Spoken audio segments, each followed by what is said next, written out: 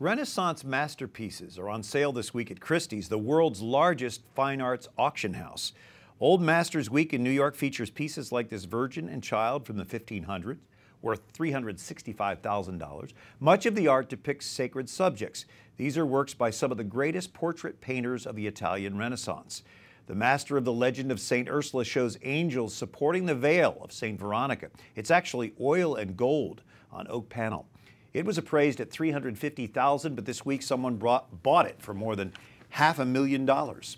Dr. Jem Sullivan is author of The Beauty of Faith, Christian Art, and the New Evangelization. Of course, you contribute essays on our beautiful art for Magnificat magazine. You've also worked here at the National Gallery of Art in D.C. Why is Renaissance art still so popular and so powerful, really? You know, we are in the age of the Renaissance, that incredible period of art history when we see this unparalleled flowering of artistic creativity and genius, really, in the painting, in sculpture, and in architecture. We have not yet seen this since then, since the Renaissance. And so much of the subject matter of Renaissance art is Christian in theme, in inspiration, in origin, in patronage. So it's not surprising then that we have this great interest in these beautiful masterpieces of Renaissance art. There's so much detail and there's such spirit behind us. Tell about the Madonna of the Eucharist by Botticelli. It just sold at Christie's for almost $850,000. That's right. Isn't that amazing? You know, the Eucharist is the source and summit of the Christian life. That was what the Second Vatican Council taught us.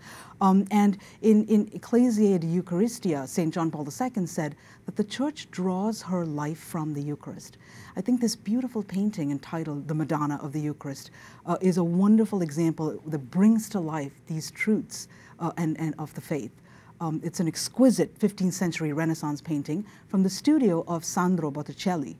And what we know is that Botticelli, this is around the time that he first sets up his own independent studio.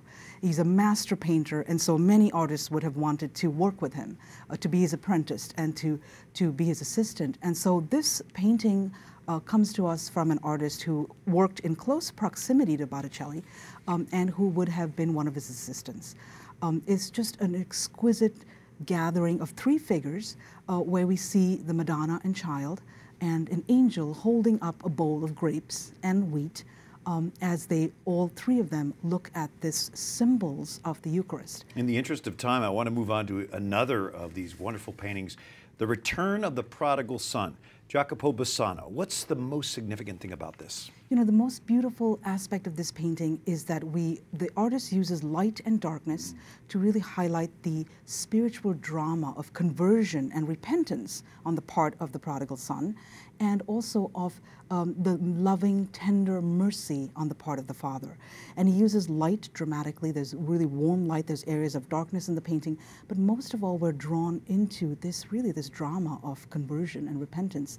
And we see that, you know, this theme of the prodigal son will be relevant, will echo in our hearts as long as there is division and conflict and alienation from God. The prodigal son is the image of humanity alienated and estranged from God. It's one of my favorite parables because I relate to that son and the father welcoming, and that beautiful work of art really, really captured it. Dr. Jem Sullivan, thank you so much for the insight that you have shared with us tonight, and thank you for coming. Thank you so much.